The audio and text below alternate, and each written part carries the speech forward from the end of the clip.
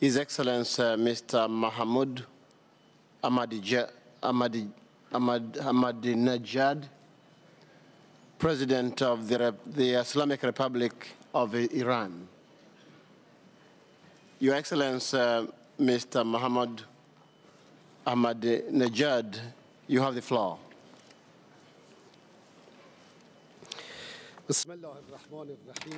In the name of God, the compassionate, the merciful, all praise be to Allah, the Lord of the universe, and peace and blessing be upon our Master and Prophet Muhammad and his pure household.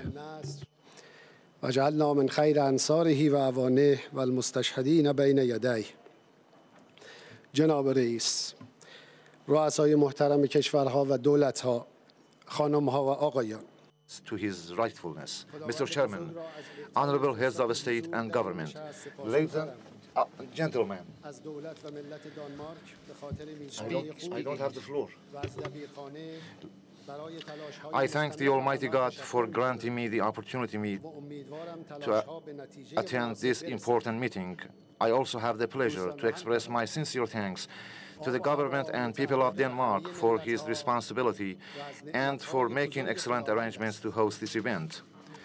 The untiring and tremendous efforts of the Secretariat towards the success of the meeting deserves our utmost appreciation.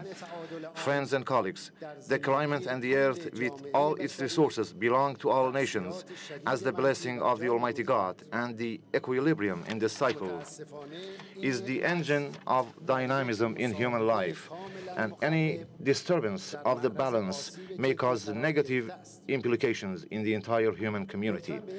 Regrettably, the ongoing devastating race in the world has seriously jeopardized this blessing, and failure to protect its harmony and balance will leave dire consequences in our planet. Allow me to draw your attention to the following facts. Concentration of greenhouse gases has increased 35% in the past decades, resulting in 2 degrees Celsius rise in the average temperature. Climatic conditions have been subject to drastic changes in most parts of the world. Destructive typhoons, floods, droughts, food crisis, and desertification continue to threaten various regions. Change in ecosystems that has seriously endangered the life cycle of most animal and plant species. Millions of people lost their lives every year as a result of pollution-related illnesses, and there has been a sharp increase in the number of people suffering from skin and respiratory diseases. If greenhouse gases increase with the current pace, very soon its concentration will exceed as much 2 times the concentration in the pre-industrial era. It means that instead of having a 30% reduction, there will be an increase of 50% in greenhouse emissions, posing serious challenges in our life. Excellencies, by listening to these facts and similar ones, you may come up with many questions and other facts. But the main question is, what is the reason? The answer is the increasing use of fossil fuels and massive and destructive intervention in the functions of the nature. However, there is a main and more serious question. What is the factor responsible for the growing demand for fossil fuel and intervention in the functioning of the nature? I want to analyze the answer to this question at 2 levels. The first level, which is based on the general outlook. Is the phenomenon of climate change merely regarded as an environment having cultural, behavioral, and economic dimensions? Dear colleagues, social and cultural developments, at least in the past 2 centuries, indicate materialistic thoughts predominate people's mind, behavior, and relationship in a large part of the world. Capitalism can only survive only through constant increase in the consumption of goods and widespread intervention in the work of the nature. A relentless race continues to provoke consumption to increase the wealth and influence of the large enterprises. Development plans are based on consumerism, and in some parts of the world, consumerism has become a social value. Unending campaigns to increase production for more consumption and encouraging consumption for more production have emerged as an endless cycle of devastation, affecting the lives of a large number of people in the world. You have seen the serious problems they have caused in the midst of the global economic crisis by printing 30,000 billions of worthless dollars as unreal wealth. Based on materialistic outlook, maximum pleasures and individualistic interests have turned into a strategic and unchangeable goal.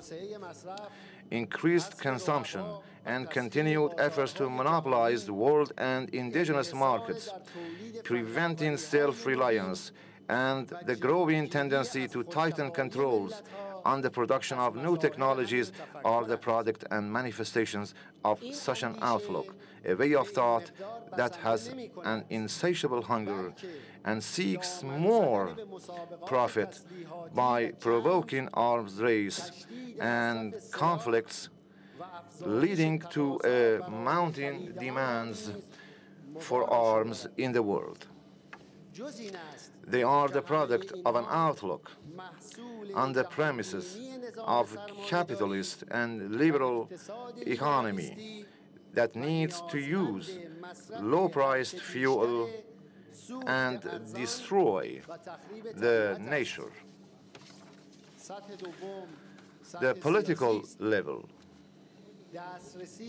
the ambition to gain access and control energy resources in the world has always been the root cause of wars and major international conflicts, and energy has always been regarded as a major political and security issue. For about a century, oil has constituted the basic and strategic components of U.S. security foreign policy. The same role energy has played for the previous empires. During this period, oil-rich regions of the world became the theaters of wars and military adventurism that led to foreign domination on their energy resources. The United States, having 5% of the world population, consumes 25% of oil and energy, more than 80% of wood and 14% of water resources of the world. Almost 40% of the total motor vehicles of the world are moving in this country. By occupying and controlling oil wells in other countries, the country's military budget is almost equivalent to the military budgets of the majority of countries altogether, and it has an active presence in all armed conflicts and wars in the world. The so-called developed nations, with 20% of the total world population, consume 85% of world energy resources, and therefore they play a large part in environmental pollutions. What will really happen if other nations follow the same policies and behavior?